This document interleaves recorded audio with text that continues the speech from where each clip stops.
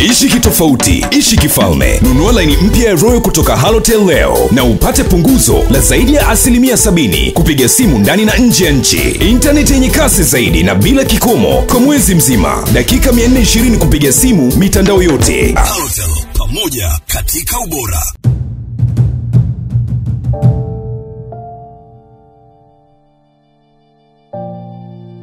Rubani Ridhiwan Maimuni aliyeendesha ndege iliyobeba mwili wa baba wa taifa Mwalimu Julius Nyerere alishuhudia maajabu wakati wa safari hiyo ya kutoka London, Uingereza.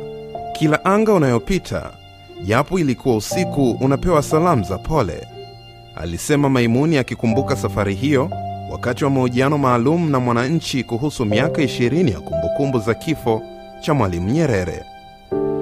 Tukitoa taarifa tu tunaambiwa clear to pass, yani mnaruhusiwa kupita. Poleni sana. Maimuni alikuwa akiendesha ndege aina ya Boeing 737-300 ya shirika la ndege la Tanzania ATC iliyobeba mwili wa Mwalimu Nyerere na kuuleta nchini. Kabla ya kwenda kuchukua mwili huo mwaka 1999, serikali ya Uingereza ilikuwa tayari kutoa ndege ya Royal Air Force. Hali kadhalika serikali ya Afrika ya Kusini. Hata hivyo, wafanyakazi wa ATC walioomba kuufuata mwili wa baba wa taifa kwa kutumia ndege hiyo iliyokuwa na rangi za bluu, kijani, nyeusi na manjano za bendera ya taifa ili kuithibitishia dunia kwamba Watanzania wanaendelea kumheshimu baba wa taifa Mwalimu Julius Nyerere. Kamati iliyoufuata mwili wa Mwalimu Nyerere iliongozwa na Waziri Mkuu Frederick Sumaye na jopo la marubani wakiongozwa na Captain Anderson Wililo na Captain Lesansi ambaye ni marehemu.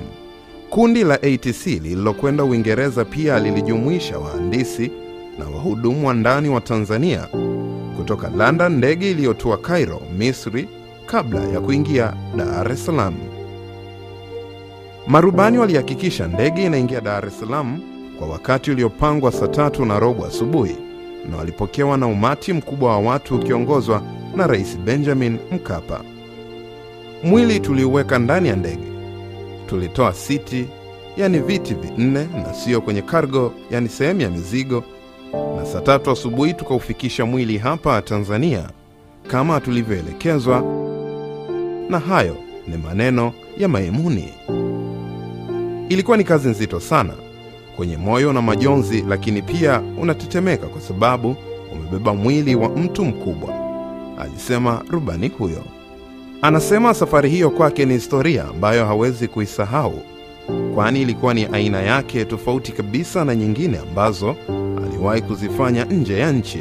Anasema ni safari ambayo ilikuwa monitored, yani inafuatiliwa kwa ajili ya masuala ya kiusalama, hivyo ilihitaji umakini wa hali ya juu.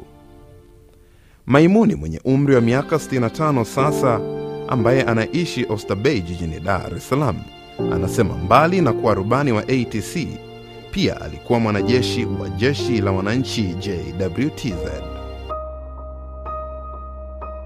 Fuatilia simulizi hii kupitia nakala ya gazeti la Mwananchi. Tembelea tovuti ya gazeti la Mwananchi www.mwananchi.co.tz au tembelea mtandao wa kijamii Instagram, Facebook na Twitter.